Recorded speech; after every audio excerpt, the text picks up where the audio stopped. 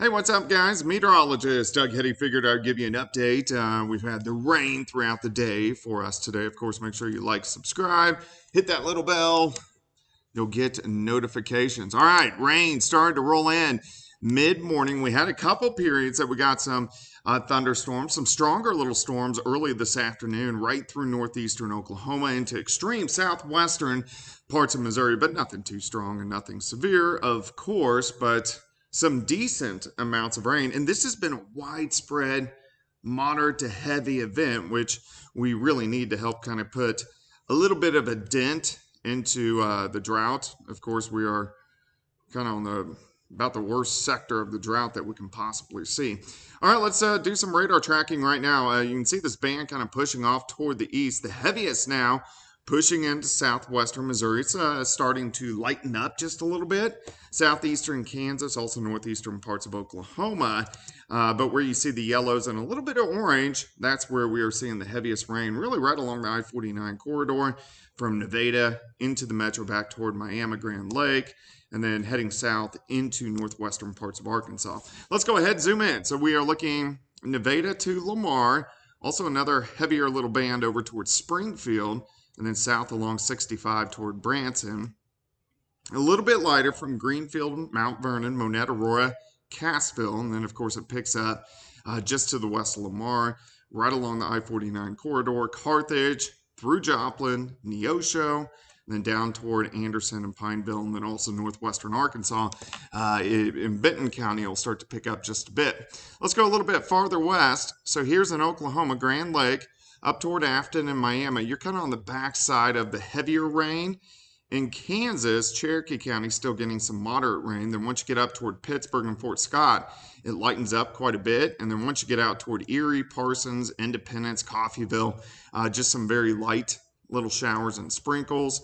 And then much of the same northeastern Oklahoma as you get back toward Tulsa. So it is starting to lighten up just a little bit as this first band works through. Already, though, rainfall amounts pretty good. On average, most of us have picked up over an inch, some areas 2 inches of rain, which is something we greatly need. Through the evening hours, we kind of hold steady into the 50s. Showers the next couple hours, a little bit of a break, and then rain's going to build back in late tonight. Of course, we're looking at 7th and range line. It's wet. But if we look at this storm system, stretches from Minnesota all the way down toward Texas, covering a lot of real estate. And then you got the upper level low.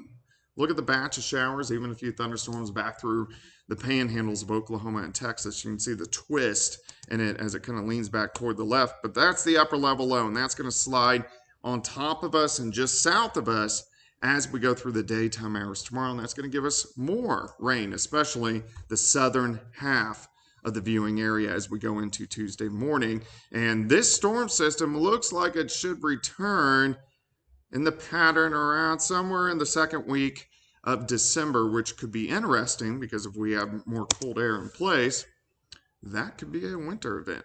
All right, let's go through time. 9 p.m., most of us drying out. Just some light little sprinkles, random light shower.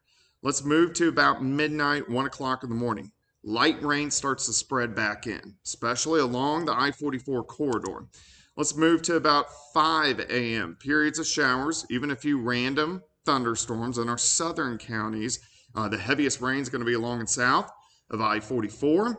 As we continue into the morning hours, let's go to about 9 a.m. Periods of rain, extreme southeastern Kansas, northeastern Oklahoma, and most of southwestern Missouri. This little back wave is not going to affect you guys in Yates Center, Chanute, Fredonia, Sedan, Independence very much. You'll get a few light showers, but the heaviest rain will stay to the south. As we continue into the early afternoon, most of the rain on the Missouri side, sunshine popping out in our western counties. As we get into late afternoon, most of us will pop out with sunshine, but look at the temps.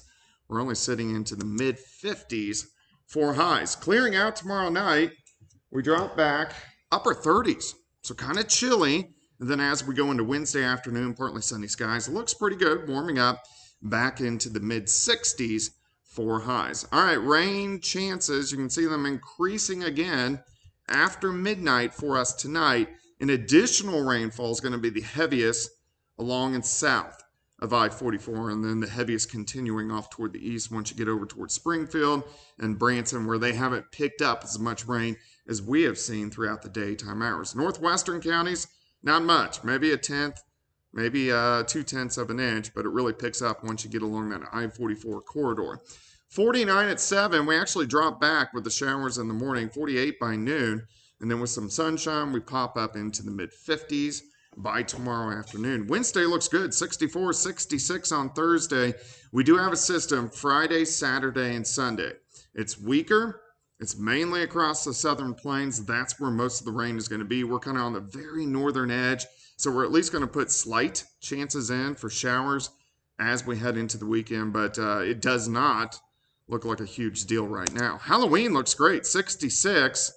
Partly sunny, we jump into the 70s. The middle of next week, a much stronger storm system will affect us next Thursday and Friday that we want to keep our eyes on. But at least we got rain chances in the forecast, something we haven't had a ton of over the past really couple months. I hope you guys have a great evening. I'll give you another update in the morning, and stay dry.